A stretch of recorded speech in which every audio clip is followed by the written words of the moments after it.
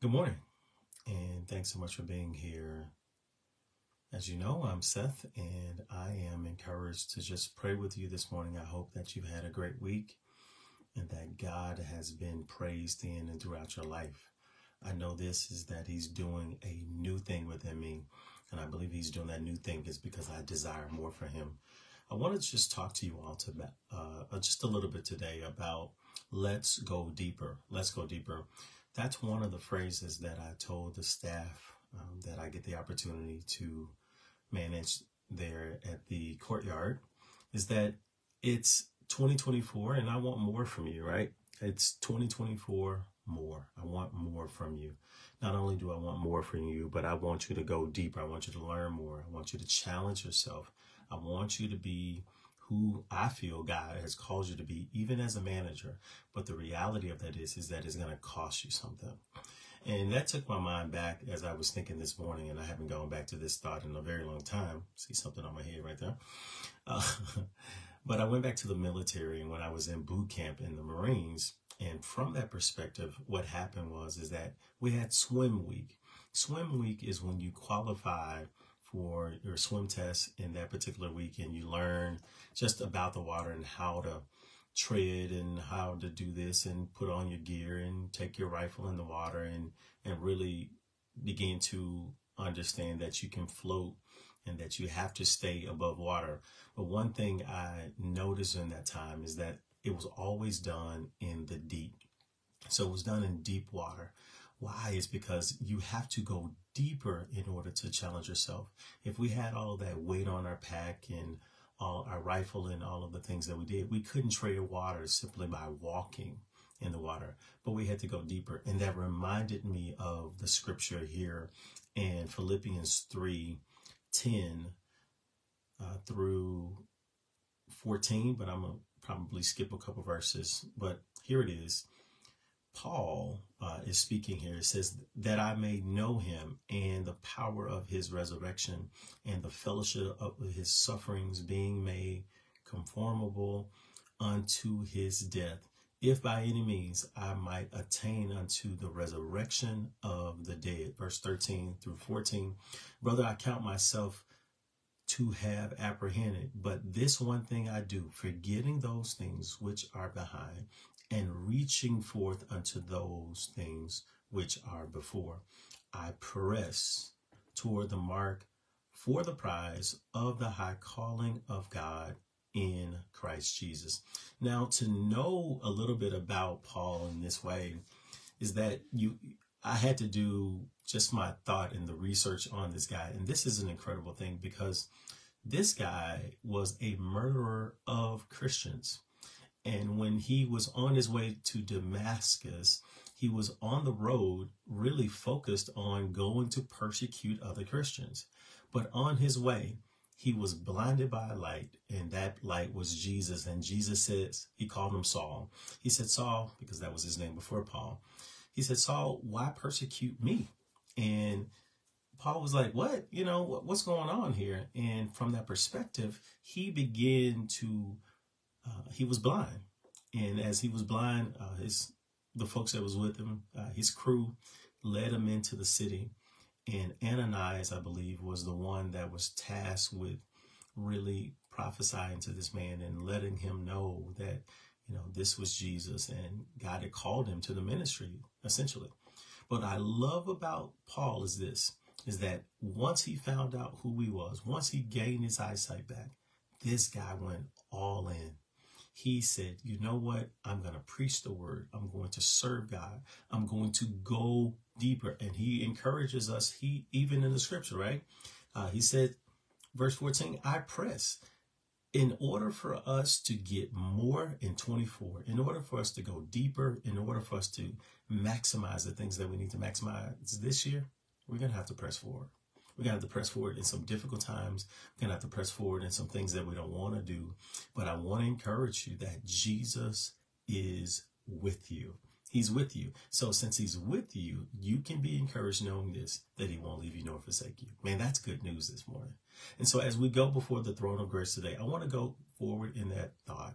Let's go deeper. Father God, we thank you. We praise and bless your name again for another opportunity. God, we don't take it for granted how you have given us strength, that you've given us life. God, that you have been abundant to us today, God. Even as I think, yes, oh God, I feel your presence already. As I go back over this week, I think about the God that I serve, that even when I didn't know what I was doing, you were right there. Even when I felt I knew how to fix something, you were right there. And God, you helped me along the way. God, even when I thought I knew what I was talking about, even in my relationship with my wife, oh God, you were right there. Even when I thought I was doing what was right on the job in coaching and counseling, you were right there this week, oh God. So God, I praise you for the things that you are done this week, God, that you brought me through this week, oh God. You have blessed this week, oh God. And God, even as I think about that, God, I just begin to thank you because I know I could not have done it on my own. Listen, when I think about this week, I know I could not have done it on my own. I don't have that type of power. I don't have that type of strength to really do something on my own. This is the grace of God. So God, I thank you for your grace. I thank you for your spirit. I thank you for your peace. I thank you for salvation. Glory to God. I thank you for your presence even now. God, I pray today that you would not only use your vessel, oh God, but Lord, that you will inspire us, oh God, to go deeper in you. God, to go deeper in our salvation. God, you saved us.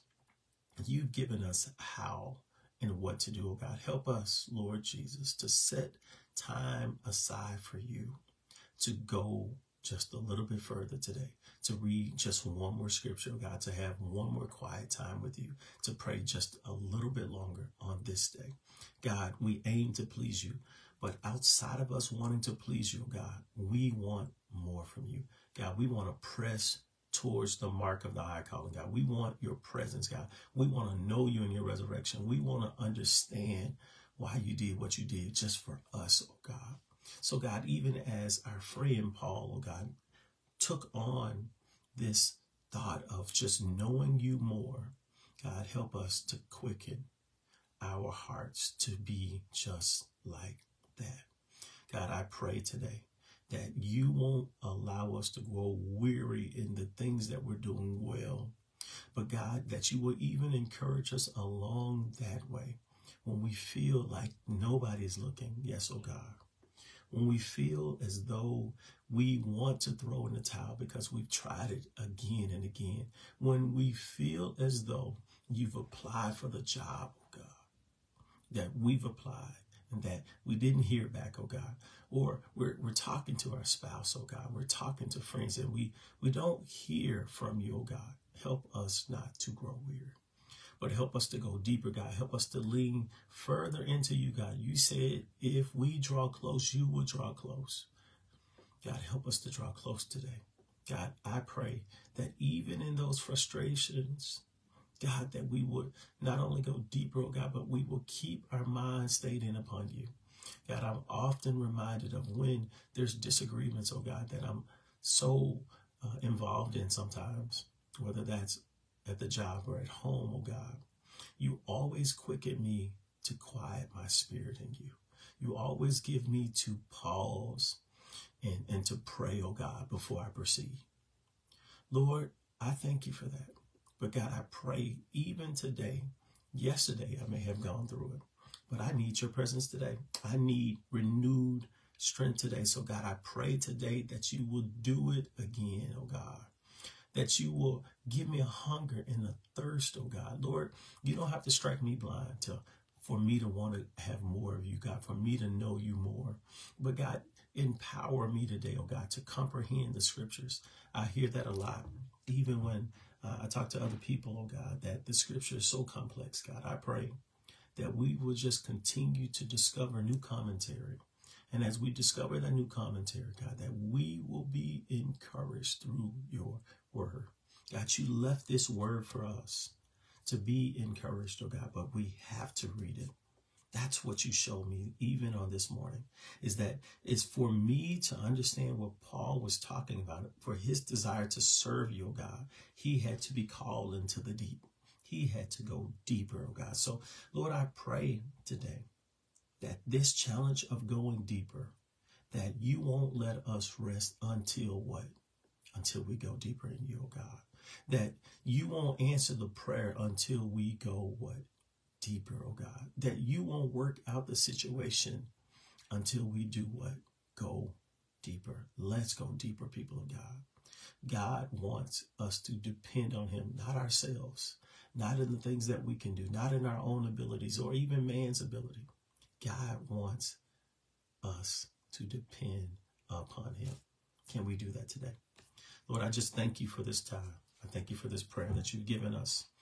And Lord, even as we focus on going deeper today, oh God, God, I pray that you will encourage us to be more than conquerors, that we will feel your presence, oh God, when we go and exercise this deepness in you, oh God. Then when we read just one more scripture than we read yesterday, that we will feel your manifestation. Have your way today, God. Have your way in and through us. It's in Jesus' name we pray. Thank God. Amen. Well, I've given you what God has given me. It's time for us to go deeper. And the only way that we can go deeper is that we got to get in the deep water. We got to go. And if you go, I believe this, that God will meet you there. Actually, he'll beat you there. He'll be in the water with you simply because you are giving up all to him. Well, be encouraged today. Not only having a great day, but even as we close out this month of February this week, be encouraged that God can do anything but fail. Have a great day today.